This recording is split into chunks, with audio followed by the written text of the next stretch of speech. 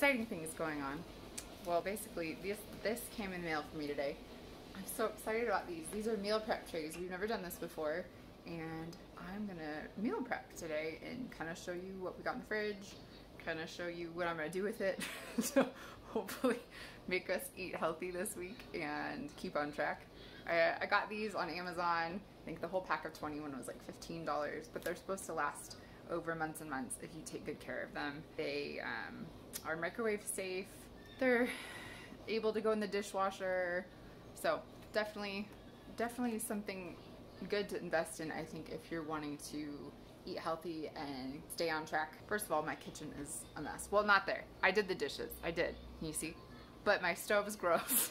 We're gonna check my fridge now and see what we have going on. Do I need to organize? I don't know.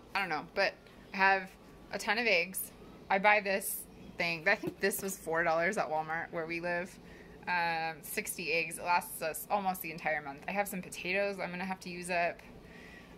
Let's see, that's down here. I have some chorizo, some mushrooms, some random, oh yeah, I have these sweet potatoes I'm gonna definitely prep, and some spinach. And down here, I have some carrots and lettuce. I also have this bag of onions that I desperately need to use up, so I'm gonna pull that out. Now, we've never really I prep meals and I prep things to use for during the week. I've never done individual meal prep trays. So I'm pretty excited to try it. Basically, my husband and I are definitely trying to stay within a budget, and that means using all the food we buy. I'm realizing that's pretty much just what it means to budget your groceries, which we've done for years, but never really been able to stick to it. We're gonna just make good use of all the food that we buy, even if it might be a little random, and I will show you along the way.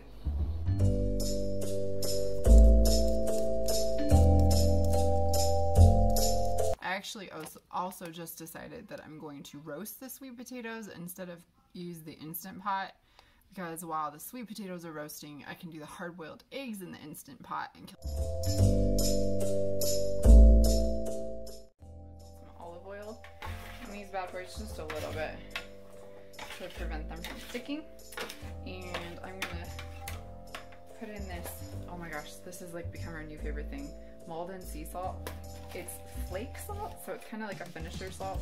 I mean, I don't know if you can see how coarse it is, but oh my gosh, when it hits your tongue, it's like Disneyland for your taste buds. And since we can't all go to Disneyland right now, you know, gotta keep it fresh. Alright, so I'm putting it in the oven at 375 degrees. Let that go. Now I'm putting the water in my Instant Pot. Y'all, look at that thing. Isn't that nasty?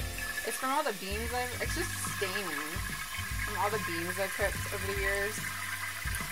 But I know that I need to get some barkeeper scrum to get that off. Ooh. Alright, I got all my eggs in the Instant Pot with a little basket. Now I'm gonna stick the lid on.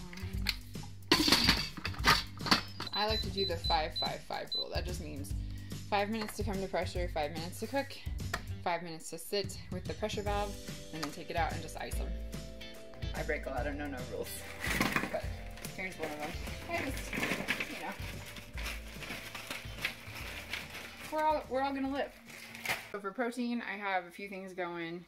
I have some frozen chicken that I pulled from the freezer, some black beans that I pulled from the freezer that I bulk cooked a couple weeks ago. I just need to use up, and then the rest of a 3-pound log of ground turkey. So that's just going to be our protein for our lunches this week. This is mostly going to be for lunches, and I'm sure my kids are going to get into them too, so I'm like, I should probably make a few extra so that I don't portion it all out and lose my mind when grabby hands grab things. Plan ahead. I'm going to make some granola, or mix some granola up to put in the oven once the sweet potatoes and broccoli are done. Since I am making said granola, I just got this idea. I bought these a few weeks ago on Ibotta. They were the free giveaway, and I saved the glasses. I washed them, and I'm like, you know, they'd be perfect for little yogurt parfaits, and I'll just cover them with some saran wrap and stick them in the fridge. So I'll make a few of those, and that can be like snacks for randomness throughout the week too. Update, I've got all these laid out for the cold trays. So I got baby carrots I had to use up, and over here I sliced a bunch of apples that were needing to also be used, the juice of the lemon, shook them around, Generally, when you buy the prepackaged apples that are like super expensive, the slices, you know, I think there's some kind of citric acid, and I know that helps browning anyway, so I went ahead and did it. Like you see, I'm waiting for the granola to come out, did all the yogurts. Let's go check on the granola. It's getting there. I should probably toss it. But here's the broccoli and sweet potatoes. Those came out really well. Nice bright colors. And then, oops, I waited too long for my hard-boiled eggs, so I'm gonna go ahead and get those out. Wanted to give another update before I put the lid on, put the lid on these and put them in the fridge.